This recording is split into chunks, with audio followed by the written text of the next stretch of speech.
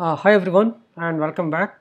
So in this video we are going to talk about more on array side. Like on array we have a lot of methods.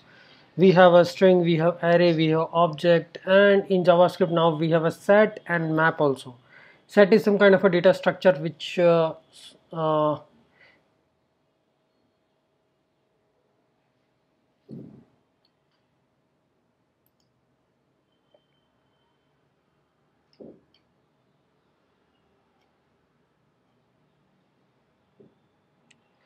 so similar to array, there are sets and maps, right? In a set, items are guaranteed to be unique. In a map, item consists of key value pair. Earlier, though, these kind of data structures were not there in JavaScript, but now we have a set. Map set guarantees the uniqueness of the elements, and map is storing the values in the key value pair. Okay, so these are the new one, set and map, and we have weak set, weak map also. We'll talk about it. Okay, so in this video let's talk about more on array side. So array, to iterate on array we have a lot of methods.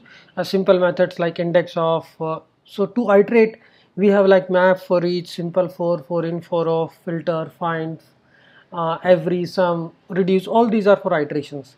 They actually takes callback as a functions, and there are other methods also, like when you wanted to find element, if that is in the index, if that is available in the array or not, like find index of, includes, fill, to fill the array with some particular value, join, if array contains a string, then you do the array dot join, it will convert it into a string.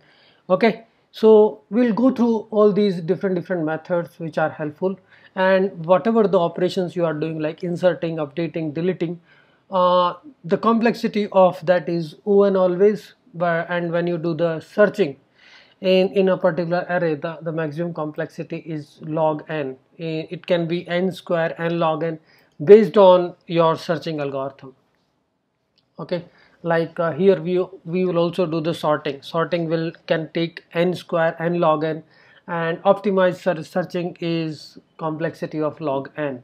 Okay, so let's talk about simple different operations in an array. So what we will do is we'll start writing our class from here.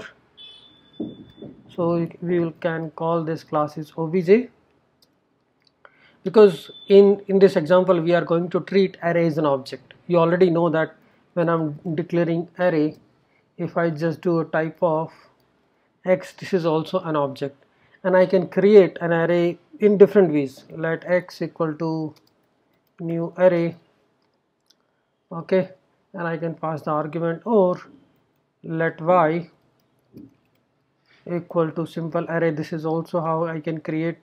Let g equal to, I can do new object, and I can pass array inside this. So these all are the different ways of creating objects of type array. There is no such type array. I mean, the type of array is always an object. If you see, if you have the element like 1, 2, 3, then this array is represented as an object only.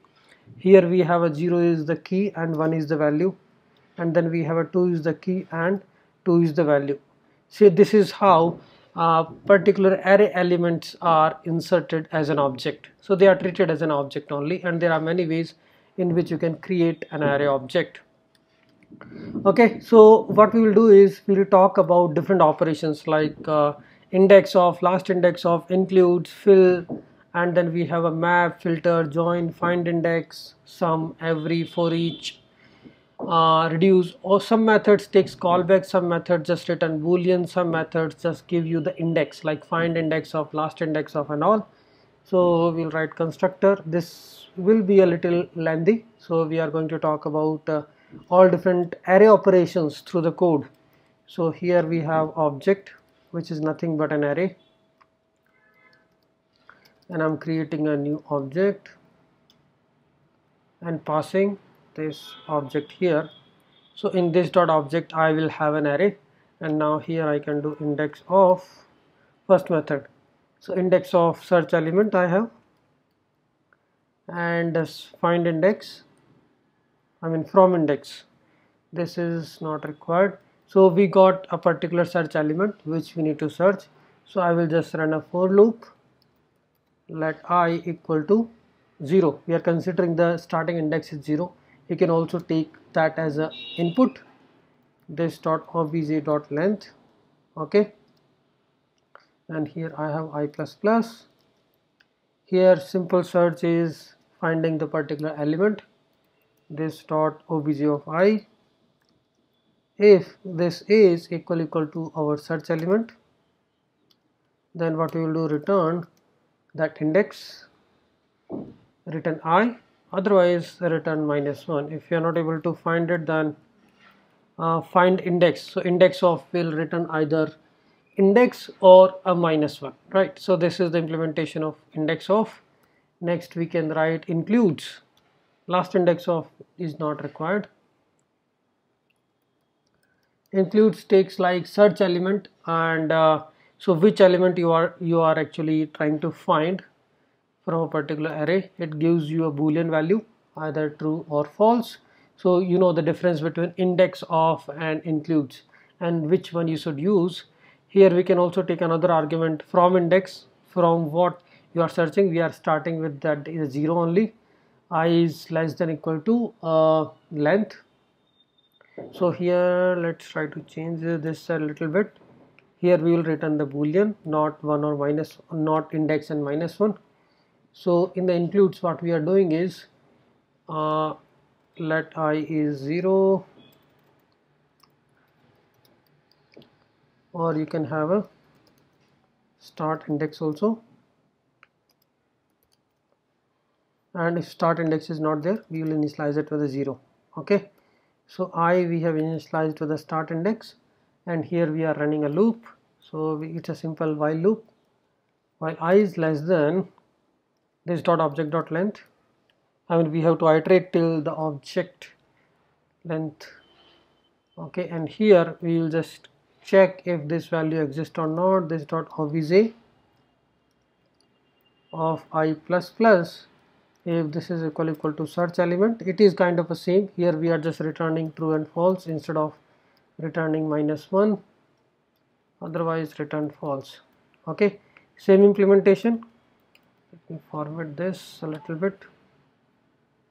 Okay, includes we have written. Now fill, array.prototype.fill method is actually used to insert one element everywhere. So here you can have a value, like you wanted to fill a particular element from starting index to end index. So start can be a 0, or end you can provide end index. Otherwise end index will always be this dot object dot length -1. This will be your end index. Here what we will do is let I equal to start index, and we are doing a do while loop. So in the do while loop, let me just think about it, how we are going to do it. So object of I, so whatever the value we have, so we have this object, this dot object and I plus plus. So this is the value we are going to assign to all the elements which are falling in this particular range, and do this till I is less than or equal to end. Okay, I mean starting index to the end index. Keep doing this, and finally return this dot object. Okay, so fill is this, and then find index of all these things are there. Okay, find index is another method. What it does is it actually gives you the index. So there is an index of method which will give you either -1 or index of the element. Okay, index of, and it is a find index. Find index will give you the key. Okay, and find index takes callback. It's not simply which is returning true, false or boolean. Okay, find index, it takes callback. Okay, here what we need to do, like I'm talking about now the map, filter, reduce, sum, every, all these functions takes callback. If I talk about another method which is like for each, right, what you do is for each also takes callback. Then we have map, So what is common? Like map is always going to return us a new array whenever you do a map onto an array. So I will create an empty object and I will just run a for loop onto this const key in this dot object, because this is an object. We are running a for in loop into this, and what we are doing, object of key, every element will get updated based on callback you are running, based on the output from the callback function by passing this dot object of key and the key element, the index value. So this is how new value will be evaluated, and finally will return object. So same thing is in the for each. The only difference is there we are actually updating this existing object only, we are not creating a new object. For each is only used for iteration, right? So here we can remove this initialization. So here we are doing the changes on this dot object dot key. We are running a for in loop and returning this dot object. Similarly, the find index filter is also there. Now if you write the filter method, the only change between filter and map is filter actually compare the condition, right, based on what callback is returning. So here I will put if condition. Based on this expression, if this element returns out as a true, right, then only I will assign object. It also returns the new array, this dot obj of key, and we are returning the object, right? So this is my filter function. So this is kind of a custom logic you can encounter, and you have to write this kind of a logic. Here we have a sum. So sum actually will check one particular condition is being satisfied by any of the element or not. So here it is sum.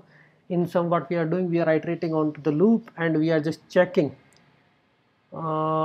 Checking means we are doing this.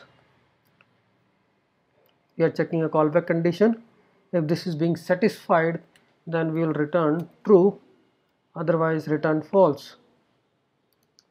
Okay. Similarly, there is another method every. It means each and every function should satisfy the condition, otherwise it will return false. Like in the array element, all the values are greater than 5. So this particular callback condition should satisfy. So what you will do is, if this condition is getting satisfied inside a for loop, you will do continue. Continue. Else if this condition is not satisfied, you will return false. Okay, and finally you will return true. Okay, a simple logic. Here it is every, not sum. So we have implemented sum and every both. It is also callback, so it will just check each and every element in array should satisfy this callback function condition. If it keeps returning true, that means we are good, and finally we will return true. Okay. Similarly, there is a reduce, map, filter, sum, every, find index of, includes, last index of.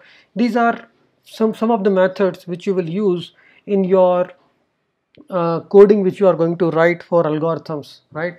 Even a simple problem, you will end up iterating the elements, because most of the problem statements you will end up creating array or a string or an object. Okay, that's it. Let's discover more questions. These are just like baseline questions where I was talking about object, array, map, set, strings.